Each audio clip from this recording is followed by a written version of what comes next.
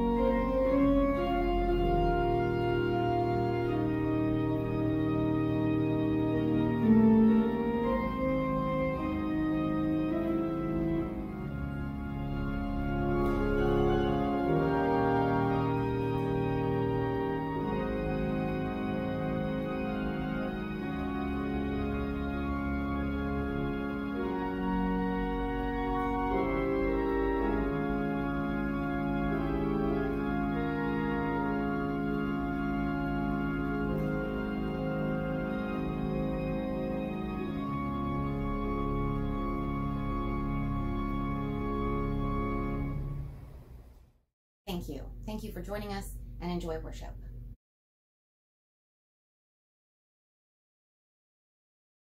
To me, to live is Christ, and to die is gain. If I am to go on living in the body, this will mean fruitful labor for me. Yet, what shall I choose?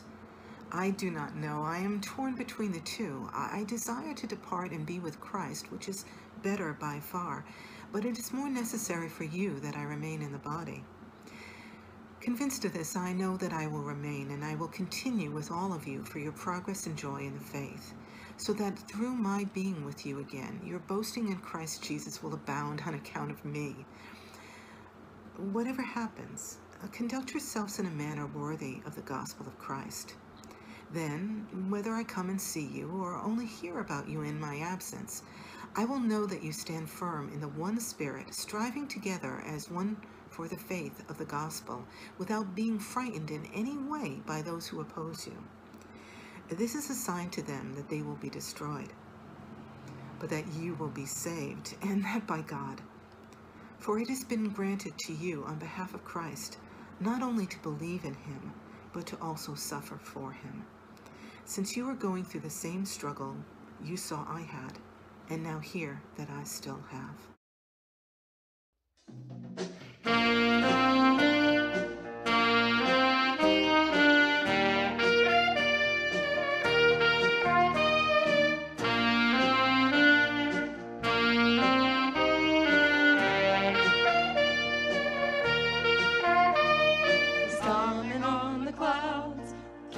Kingdoms will bow down,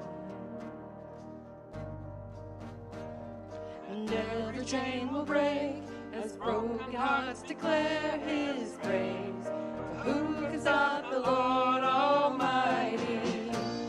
Our God is the Lion of Judah. He's roaring with power and fighting our battles. Every knee will bow before him. Our God is the Lamb that was slain for the sins of the world. His blood breaks the chains, and every knee will bow before the Lion and the Lamb. Oh, every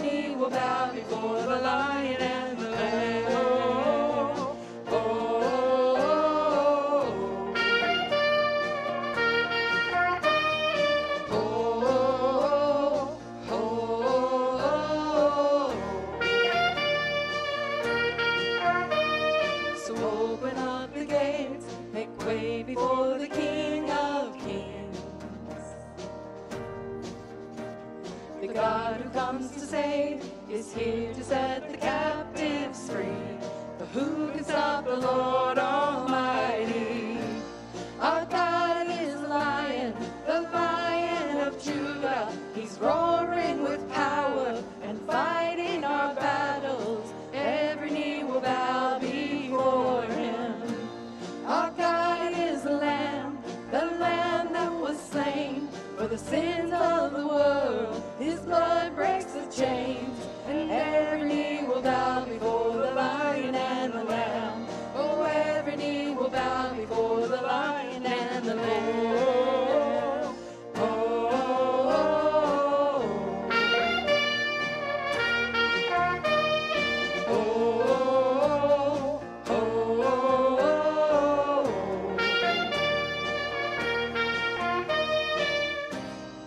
who can stop the Lord Almighty?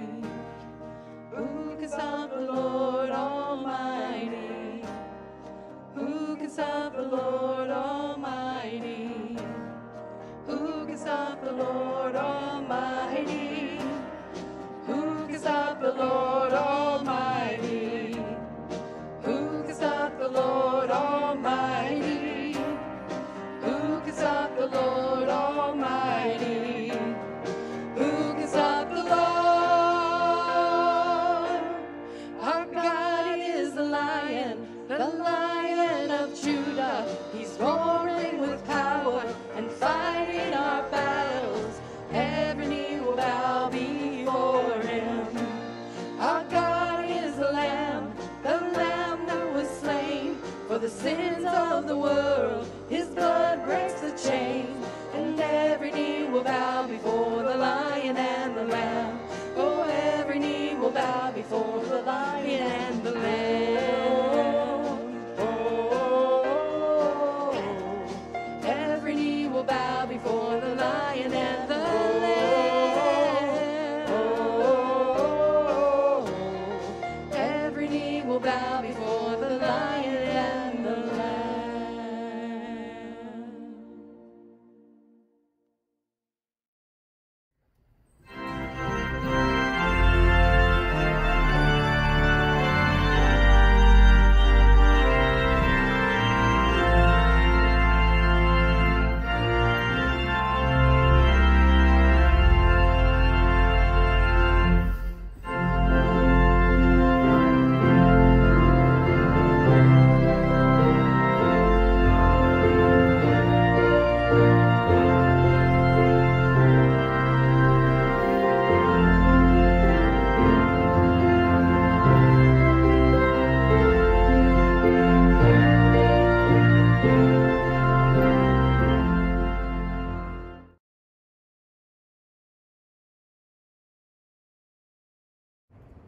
Today, as we enter our time of pastoral prayer, I would remind you that we have prayer cards at all three entrances. If you fill one out and turn it in, we'll be more than happy to share it with our church family, as well as with our prayer chain. Please keep these particular needs in mind this week. Laverne Wybinge is having a heart catheterization on Monday, the 21st. Also, his daughter, Christine Tomsick, is having thyroid surgery later in the week in Chicago. Continue to pray for Gary Norman and his continued recovery, Delana and the family of little Noah, and then pray for Lisa Nickel, who has been in the hospital for several days now. Pray for her complete recovery. Let's now go to the Lord in prayer. Our Heavenly Father, we are a nation in crisis. Lord, it seems that Satan has just unleashed every weapon to break us. Today, the entire West Coast is burning. People are dying. Entire communities are incinerated. Lives are being changed forever. Meanwhile, in the eastern part of our country, entire communities have been destroyed by hurricane-force winds or flooded by rising waters. People are dying. lives are being changed forever. God, bring comfort to these people who reach out now and just don't know where to turn. Bless their lives. Let them see where you are a part. God, you told us through the Apostle Paul that whatever happens, to conduct ourselves in a manner worthy of the gospel. And Lord, we aren't doing a very good job of that. We tend to yield to whatever philosophy or ism sounds good to us at the time. Paul emphasizes the importance of unity of spirit, and yet we have allowed ourselves to be divided and in constant conflict. Lord, bless Pastor Stephen's message today, that it may awaken us and draw us together to stand united. People across our land are coming together out of tragedy. Inspire us today that we may come together out of Christian love. Let us begin by praying the prayer you taught us together. Our Father, who art in heaven, hallowed be thy name. Thy kingdom come, thy will be done, on earth as it is in heaven. Give us this day our daily bread, and forgive us of our trespasses, as we forgive those who trespass against us. And lead us not into temptation, but deliver us from evil. For thine is the kingdom, and the power, and the glory forever. Amen.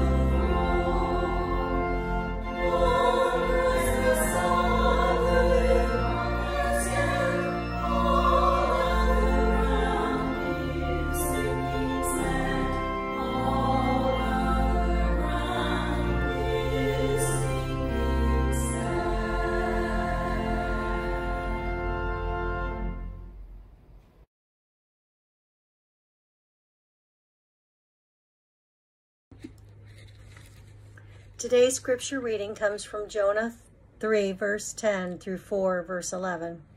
When God saw what they did and how they turned their evil ways, God changed his mind about the calamity that he said he would bring upon them, and did not do it. But this was very displeasing to Jonah, and he became angry. He prayed to the Lord and said, "O Lord, is not this what I said while I was still in my own country? That is why I fled Tarshish at the beginning, For I knew that you are a gracious God and merciful, slow to anger and abounding in steadfast love, and ready to relent from punishing. And now, O Lord, please take my life from me, for it is better for me to die than to live. And the Lord said, Is it right for you to be angry? Then Jonah went out of the city and sat down east of the city and made a booth for himself. He sat under it in the shade, waiting to see what would become of the city. The Lord God appointed a bush and made it come up over Jonah to give shade over his head, to save him from his discomfort. So Jonah was very happy about the bush. But when dawn came up the next day, God appointed a worm that attacked the bush so that it withered. When the sun rose, God prepared a sultry east wind, and the sun beat down on the head of Jonah, so that he was faint and asked that he might die. He said, Is it better for me to die than to live? But God said to Jonah, Is it right for you to be angry about the bush? And he said, Yes, angry enough to die. Then the Lord said, You are concerned about the bush for which you did not labor, and which you did not grow. It came into being in a night and perished in a night. And should I not be concerned about Nineveh, that great city in which there are more than 120,000 persons who do not know their right hand from their left, and also many animals? Bless this reading and Pastor's message.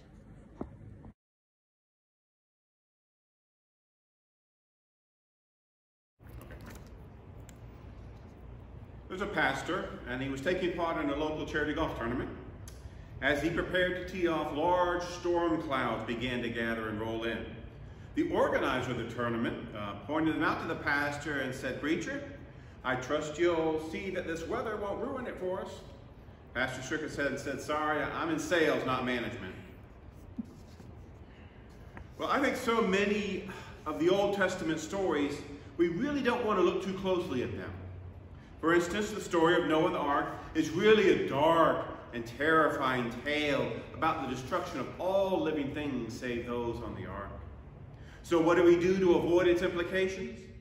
We turn it into a child's toy. We make it basically a fun and happy children's story so we can keep it at arm's length. The story of Jonah is another one of those stories we mostly relegate to children. The only aspect of the story we focus on or even remember is that Jonah was swallowed by a whale or a big fish and spent 3 days in its belly. Really, do you know much more about the story of Jonah than that? Well, over after this morning, you will know more. So what's the lesson of Jonah? For some reason, being devoured and then regurgitated by a huge fish is more memorable than the point of the whole story. It's a small book. It's only 4 chapters long. Actually, you just heard the entire 4th chapter read to you. You could finish reading the whole book before the sermon is even over. You can wonder why the folks who compiled the Bible decided that this odd and curious little book was deemed important enough to include in the Bible. I'll share something with you that you may find yourself needing in some future game of Bible trivia. Jonah is the only book of the Bible that ends in a question. Well, before we look at that final chapter in our passage this morning, let's get a quick overview of the story. Jonah was a prophet during the reign of King Jeroboam, who ruled over Israel from 793 BC to 753 BC. This is a very old story. Jonah was a contemporary of the prophet Amos. As a prophet, I can understand that Jonah is very unhappy, to say the least, that he's not being sent by God to speak to his own people. God is sending him to the Assyrian capital of Nineveh. The ruins of Nineveh lie on the outskirts of the city of Mosul in modern-day Iraq, on the banks of the Tigris River. Nineveh was the largest city in the world for several decades until a civil war in Assyria saw it sacked. Much later, it became the seat of a Christian bishop. It declined during the Middle Ages and was mostly abandoned by the 13th century. Well, there's your history lesson for today. Did you know that Jonah was one of only 4 Old Testament prophets that Jesus mentions by name during his earthly ministry? But Jonah is just not mentioned by Jesus. Jesus actually identifies himself with Jonah's 3-day journey in the belly of the whale, alluding to his own death when he would spend 3 days in the heart of the earth. before his resurrection. In the Gospel of Matthew we read, Jesus answered, "A wicked and adulterous generation asks for a sign, but none will be given it, except the sign of the prophet Jonah. For as Jonah was 3 days and 3 nights in the belly of a huge fish, so the Son of Man will be 3 days and 3 nights in the heart of the earth. The men of Nineveh will stand up at the judgment with this generation and condemn it. For they repented at the preaching of Jonah, and now something greater than Jonah is here." So to the people Jesus was speaking to, the story of Jonah would have been very familiar. They knew the story. They knew all the Old Testament stories by heart. Fragments of the book of Jonah were among the writings found in what we now call the Dead Sea Scrolls. But back to the story. Of course, if you are familiar enough with the story, Jonah decides that he wants no part of preaching to what is in essence the enemy of Israel. So Jonah hightails it out of there. He flees to Joppa. It's a port city on the Mediterranean Sea about 40 miles northeast of Jerusalem. It's still a thriving city today. Its modern name is Joppa. He pays the fare to get on a boat headed to Tarshish. Do you know where Tarshish is? It's located on the coast of modern-day Spain. Jonah is so dead set on not accepting this mission from God that he is heading to one of the farthest points in the known world. I'm getting as far away as I possibly can.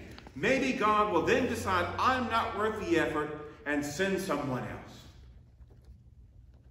Of course, if God has decided he wants to use you for a task, you might as well accept it. The story makes it abundantly clear.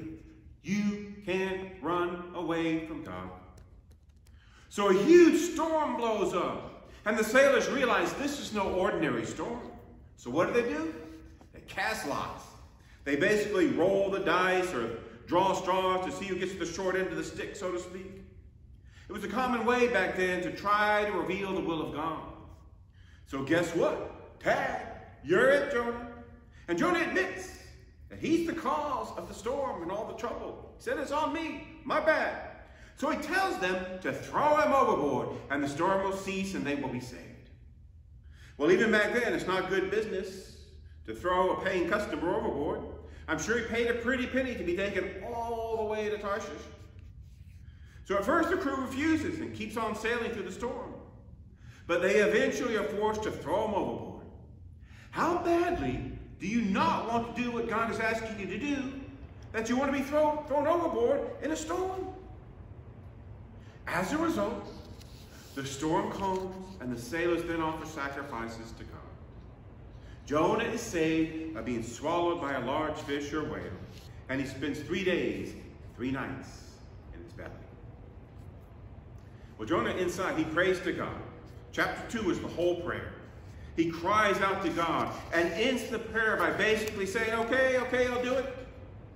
The last line of the prayer, Jonah says, "What I have vowed, I will make good. I will say salvation comes from the Lord." So the whale spits him out on the beach and he heads off to Nineveh to fulfill his mission. He tells them, in 40 days, Nineveh shall be overthrown. Lo and behold, people of Nineveh, they listen and they repent. It says in chapter 3, the Ninevites believed God. A fast was proclaimed, and all of them, from the greatest to the least, put on sackcloth. The king sends out a decree. In it he declares, let everyone call urgently on God. Let them give up their evil ways and their violence. It says when God saw that they did what they did and how they turned from their evil ways, he relented and did not bring on them the destruction he had threatened. What a great way to end the story, right? Well, not for Jonah. And this brings us to our scripture this morning. Jonah is ticked off that the city is saved. He wanted them to be destroyed. He in essence tells God, why did I have to leave home for this? I knew you were good and gracious. I knew you would show compassion. In our passage, Jonah says, this is what I tried to forestall by fleeing to Tarshish. I knew that you were gracious and compassionate, slow to anger and abounding in love, a God who relents from sending calamity. Now, Lord, take away my life, for it is better for me to die than to live. It's kind of like this horrible city I hate has been saved by me. I can't live with that. So Jonah literally goes off and sulks. He builds a little shelter and waits to see if God might actually end up destroying the city. He really is pouting and throwing a little temper tantrum because he didn't get his way. Well, here's where the story gets a little curious. But I think God is making a point to Jonah and to us. God causes a plant to grow over Jonah's shelter to give him some shade from the sun.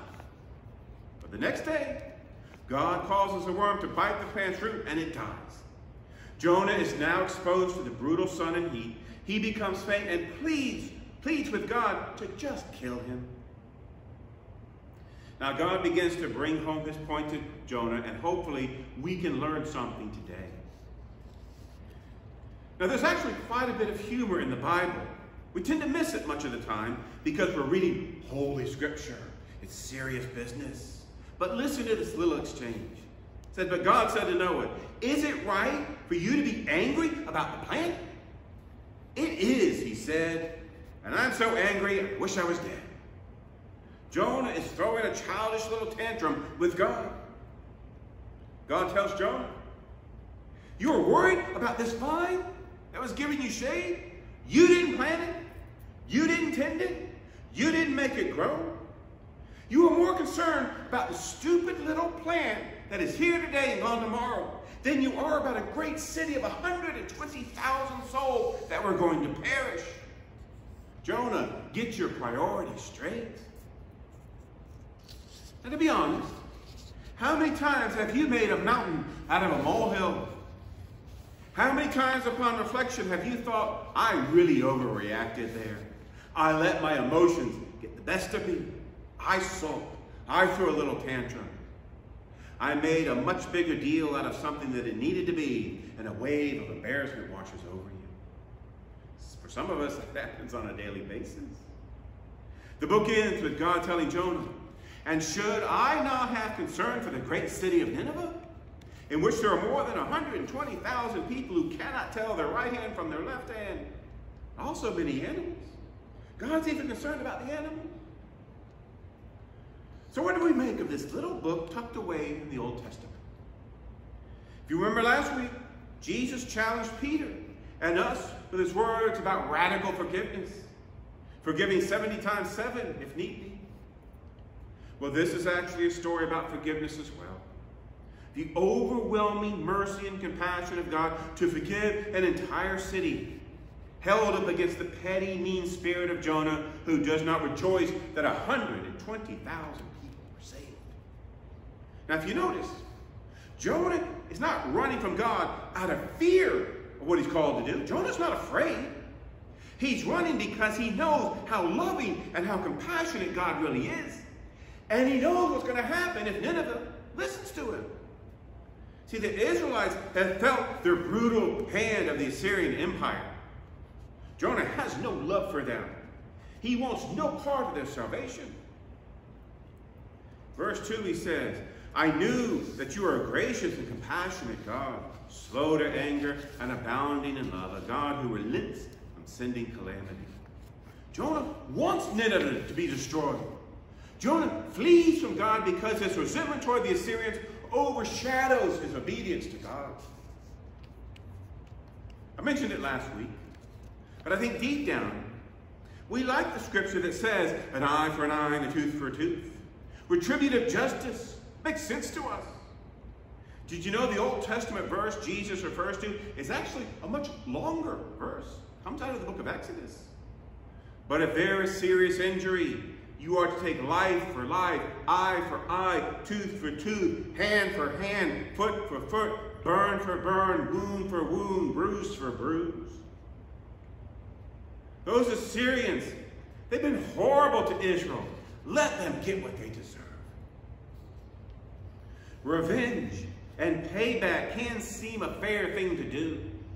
When we've been hurt or wounded or riled up in anger, it's easy to go there. We push that repeat button and play back the offense over and over and over in our minds.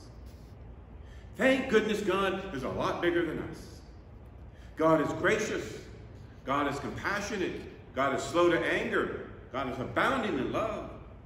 The God who is ready to forgive, forget.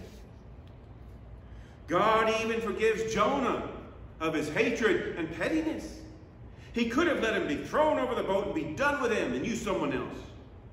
God forgave Jonah. It says the word of the Lord came to Jonah a second time. It's like, okay, Jonah, I'm going to ask you this again. I still want to use you. God is giving Jonah a second chance to say yes. Well, this time he agrees, maybe reluctantly, but he's willing to follow the direction of God.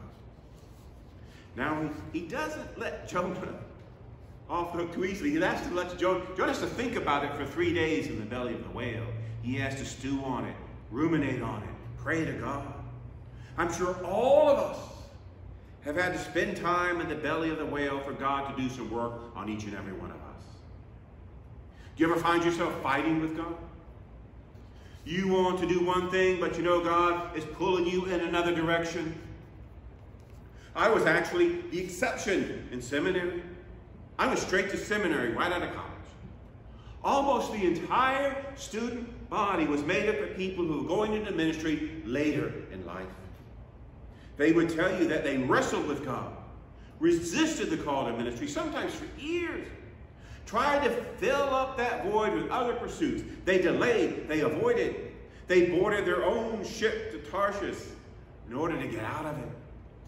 But eventually, they could no longer say no to the call of God in their life. Many of them left solid careers, uprooted families to follow where God was leading them. I think we all need to spend time in the belly of the whale at some point in our life. If you are going to be a mature and authentic follower of Jesus, you almost have to have a season of your life where you wrestle, you question, you want to run away. We all need to do that hard work of transformation. You have to go through it to come out on the other side. In many places, the Bible speaks of the refiner's fire. You are put into the fire to burn off those base materials in order to come out as pure silver or gold. Proverbs 17:3 reads, "The crucible is for silver and the furnace is for gold, and the Lord tests hearts." Job says, "But he knows the way that I take. When he has tried me, I shall come out as gold." Zechariah declares, "And I will put this third into the fire and refine them as one refines silver and test them as gold is tested. They will call upon my name and I will answer them. I will say, they are my people, and they will say, the Lord is my God." Julian of Norwich is a saint from the 13th century. She wrote the first book in English ever written by a woman.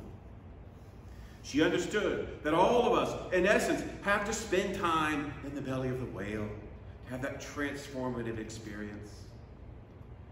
This may sound counterintuitive, but only when we fall or go down into the depths do we really learn almost everything we need to know about spirituality.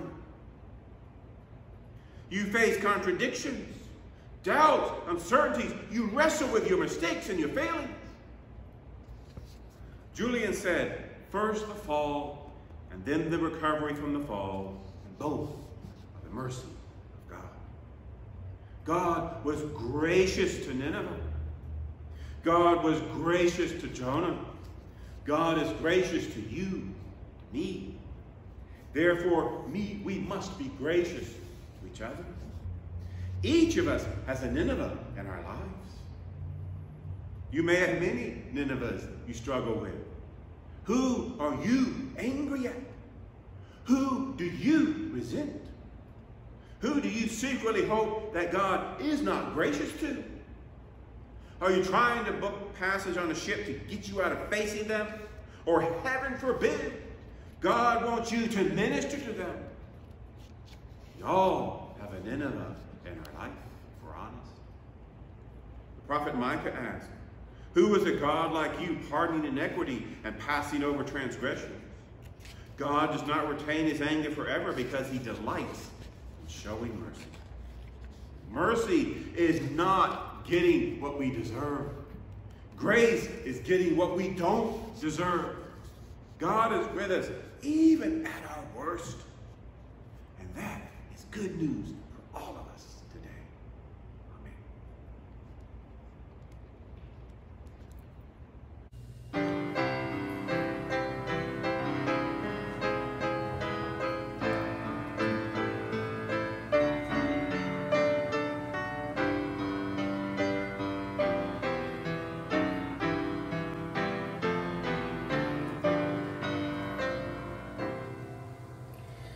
Let there be peace on earth, and let it begin with me. Let there be peace on earth, the peace that was meant to be.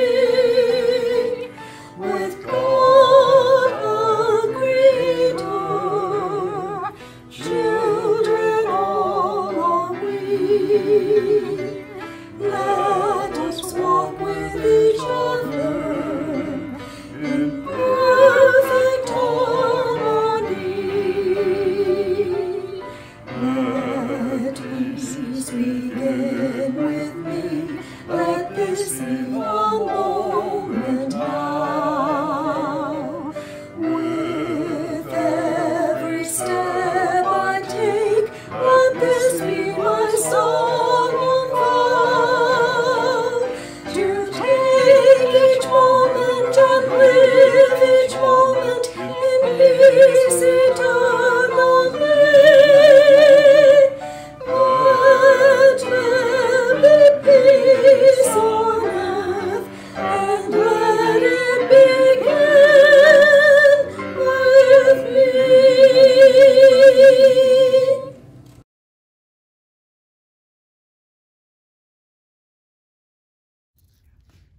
Now receive God's benediction. May the Lord bless you and keep you. May the Lord make his face to shine upon you and be gracious unto you. May the Lord lift up his countenance upon you